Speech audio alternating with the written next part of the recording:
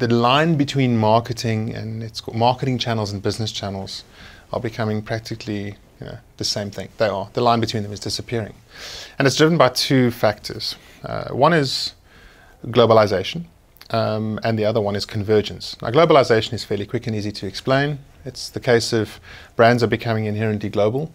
In other words, as soon as the internet arrived, as soon as content was placed on the internet, it became globally available. And as a result, every brand inherently became global.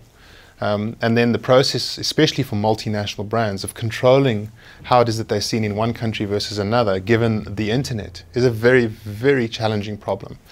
Of course, it presents great opportunities for smaller brands to become global, but for multinational brands to manage that, very difficult.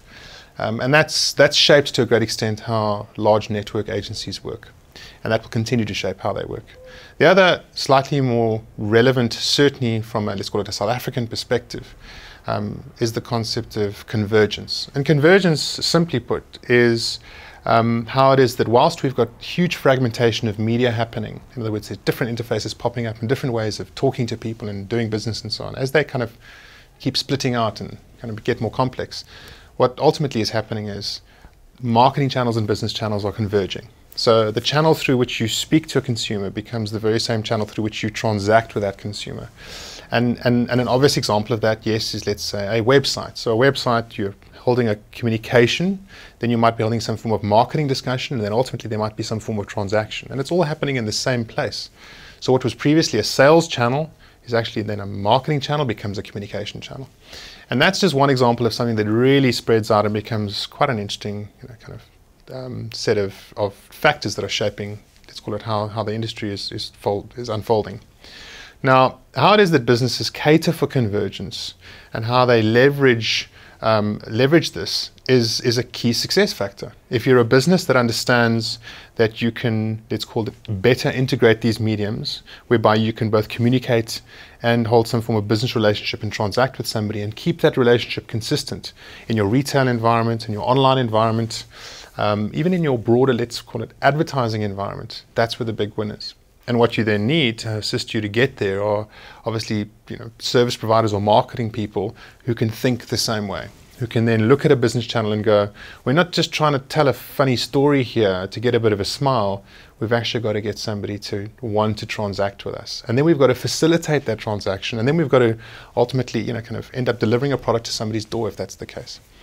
And that convergence is something which will, on an ongoing, accelerated basis, shape what agencies do. Apple is an obvious but a very good example of an organization that has worked out how it is that it can converge a number of mediums to produce a single consumer experience, and people both want, communicate, and engage with the brand and buy it all the way through the same, what feels like a very singular experience. Then I think there's a big gap. And then you get to the very bottom, smaller businesses, SMEs, etc., which mostly due to constraint have to think very carefully, and then are using very simple channels by which they are conversing with consumers, and then ultimately using those channels to form some form of commercial relationship.